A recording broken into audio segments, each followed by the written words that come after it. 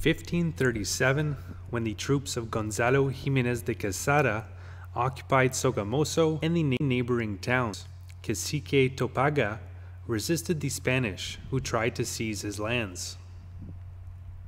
The name Topaga comes from the Muisca words to, meaning dog, pa, meaning proper name, and ga, servant of the sun and the devil. The town's Hispanic foundation was carried out by the corregidor Alvaro de Leyva in 1593.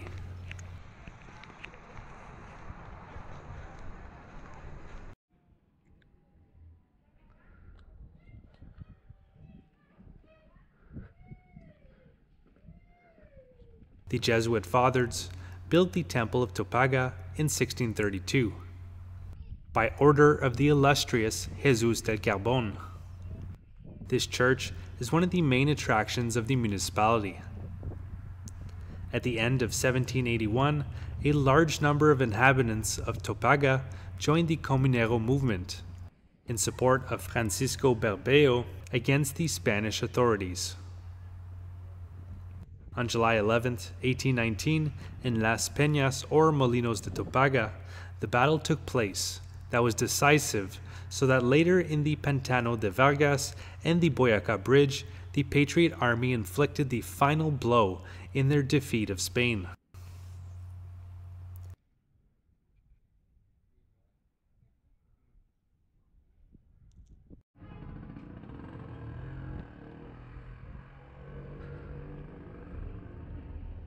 The main park, called Once de Julio, or July 11th, commemorates the Battle of Los Molinos in 1819. The park was built in 1975. The patron saint of the town is San Judas Tadeo, whose festivities are celebrated in February and October. In July, the Cachanga festival is held, in homage to the cotes that its inhabitants make. There are also crafts made in sheep's wool. In December, the Topaguense Aguinaldo is held.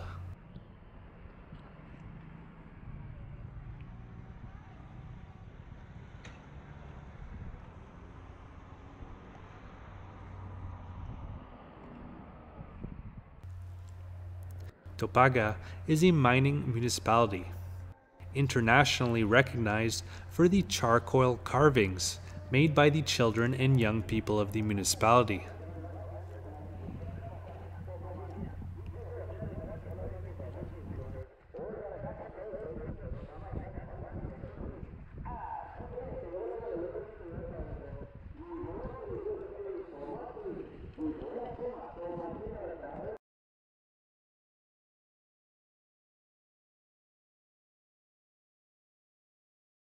The image of Satan, with horns and breathing fire through his mouth, watches from above those who enter the temple of this mining municipality.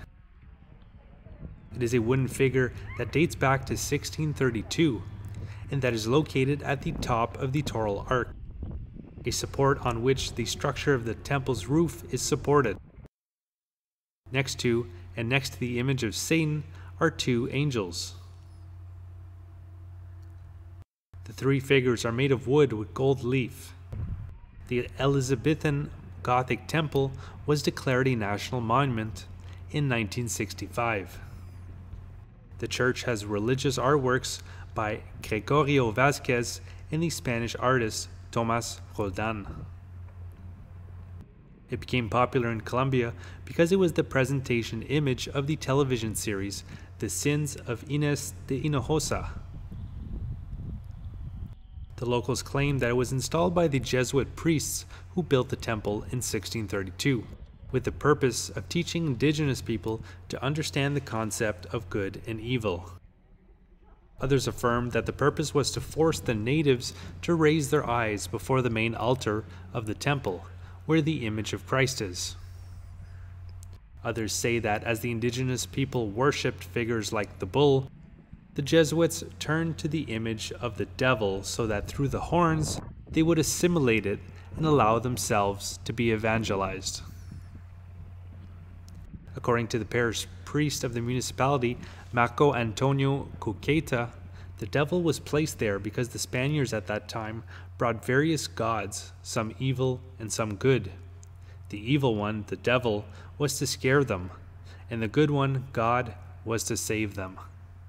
The devil of Topaga is gagged to symbolize that the devil is bound in the house of God, he says.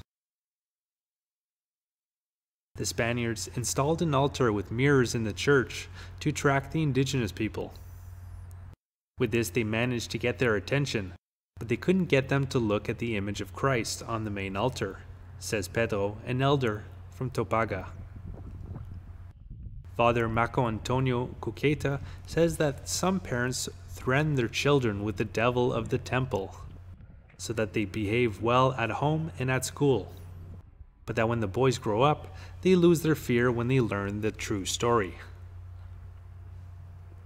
However, the most astonished are the outsiders who do not understand or are even frightened when they see such an image on the heights of the church. However, it has become a tourist attraction. Although he does not exactly blame it on the devil, the priest of Topaga complains because criminals have taken several old works from the church. He says because it is a national monument, we cannot intervene. 2 years ago, we have been negotiating with the Ministry of Culture that they let us paint the temple or that they do maintenance on it, but we have not received a positive response from the government. However, in the restoration, it does not cross his mind to remove the devil, because despite fears and legends, he is a part of the town's history. I hope you've enjoyed this tour in history of the town of Topaga, one of the many towns that I got to visit in the department of Boyaca. I also got to have many adventures, hiking many of the mountains surrounding the towns in this beautiful department, as well as a longer documentary video I made of the Muisca people, the indigenous people that were here before the Spanish Inquisition. And if you enjoyed this video, please click the like button and or leave a comment letting me know what you thought about the video. Like I mentioned, there are a lot more videos of Boyaca that I've made that you can find in the description below this video. There's also a link to another playlist of the time that I bicycled through Colombia, which is part of a larger trip bicycling through Latin America.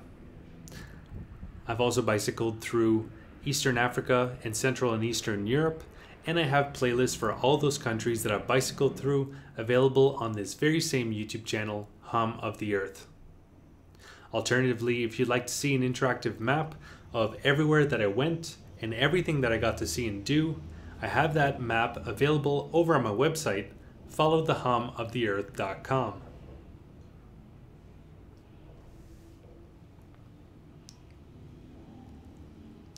where you can click on the different locations and see the various blog posts and videos that I've made of those places.